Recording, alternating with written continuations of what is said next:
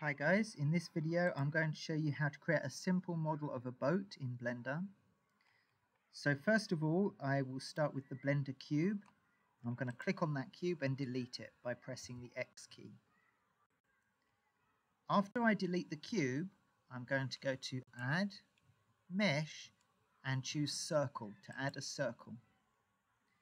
Now I want to view the circle from above, so I'll click on the Z axis in order to view the circle from above. Now I'm going to change to edit mode.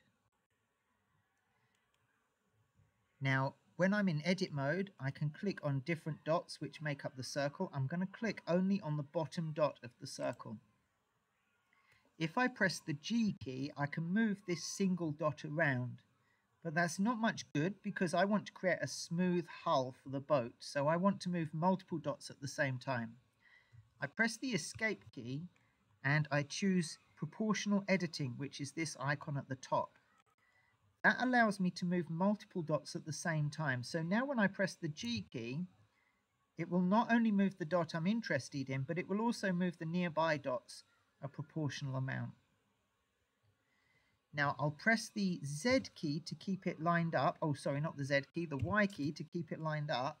And I'm going to scroll down on the mouse wheel because as I make this circle bigger, it will make the curve smoother. So I pull this out until I get a fairly long front of the speedboat.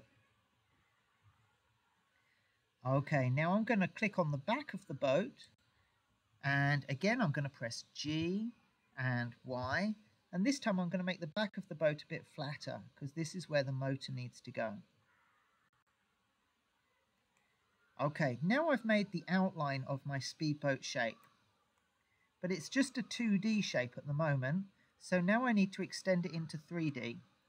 The first thing I'm going to do is turn off proportional editing, so I click on this icon again so that it's turned off now. Now I press the A key to select everything on my boat, and I press the E key to extend the shape that I've got into 3D. Now it will wobble about a bit, so press the Z key to keep it straight. Now I'll move it down just a little bit, like that, so that I've made a strip. And then I'm going to move the mouse away from the center of the screen so that I have good control.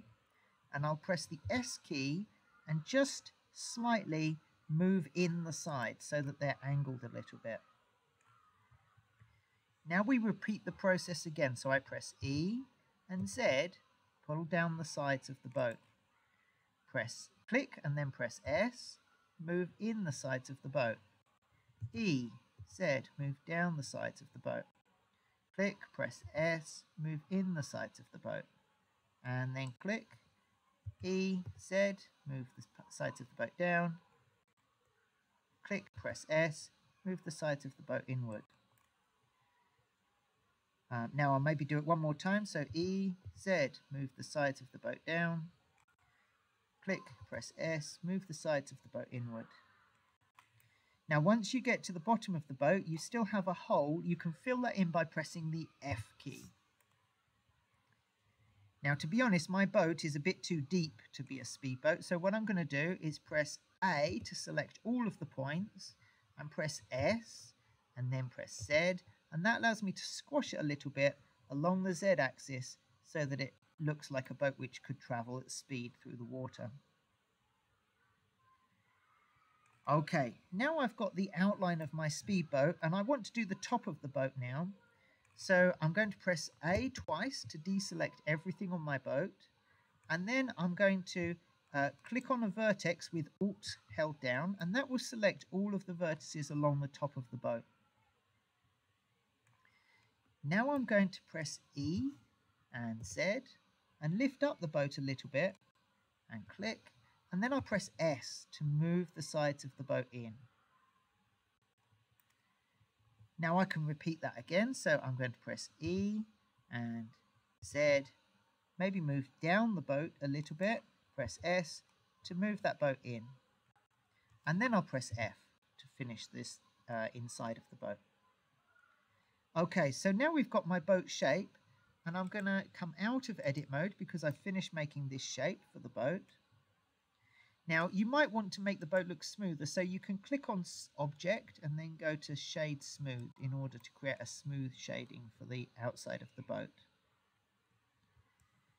Now we're making a speedboat, so the next step would be to add in a motor.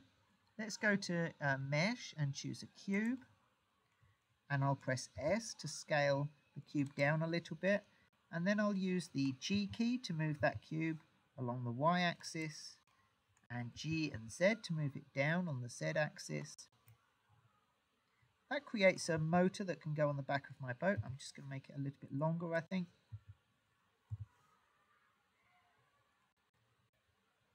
And then I think I probably want to have another cube or maybe a cylinder which goes into the water.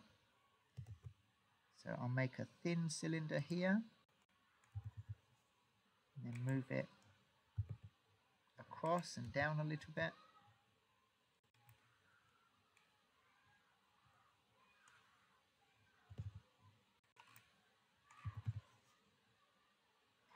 Okay, now guys, the best thing to do is to look at some pictures of real speedboats and try to make your model as accurate as you can be to what a real speedboat looks like. I'm not saying that my model is super accurate here, but at least that's the basic shape. Now, the more detail you add, the more accurate your boat is going to look. I think the next thing to add would be a windscreen around here, which you can actually create in a very similar way to the way that we did the bottom of the boat. But I'm going to leave that as an exercise to you. I hope this gets you started.